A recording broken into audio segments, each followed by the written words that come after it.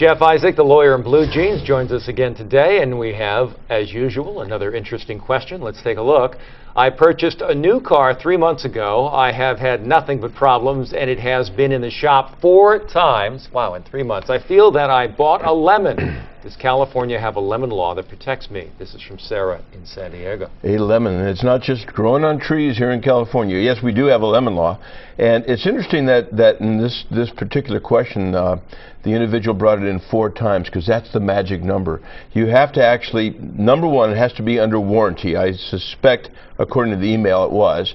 So it's under warranty. You have to have it at least 4 or more times to an authorized dealer, not just any schmo out there. You got to bring it into a dealer.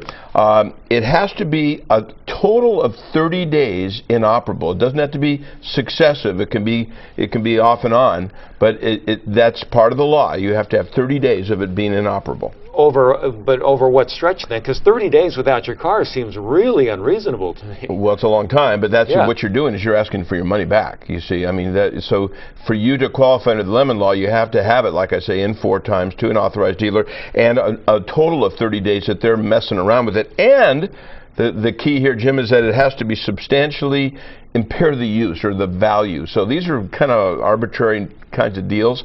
But when you get a car and it's not doing its job and it's a brand new car and you meet this criteria, this particular person that emailed us can probably get their money back. And the way you do that is you write a letter to the manufacturer and say, here's the deal, here's the records that I've kept, and I want my money back, and interest, and down payment, and tax, and everything paid.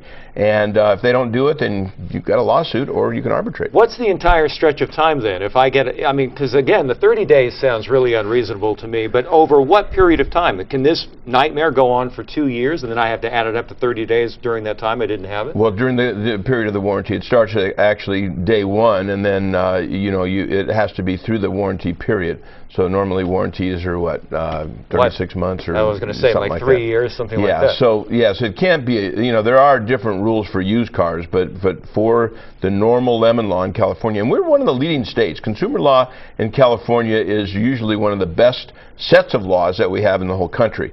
So we're pretty lenient for consumers when it comes down to this kind of stuff. Does it matter what causes it to go in the shop? Say the car still runs, everything's functional, but it has to go in to get a lock fixed, then the mirror needs to be, you know what I'm saying? That's where substantial comes in. Okay. That's why the law kicks in there. But the bottom line is if you get in a car accident or it's your fault, it does matter, and you're not going to get your money back. So it's got to be a manufacturer defect that's reasonable. Something to keep in mind, though. Just because you bought it doesn't mean you bought it, so to speak. You got it. Yeah. All right, Jeff. Thank you again. You're welcome. And if you'd like to send us a note, it's lawyerinbluejeans@gmail.com.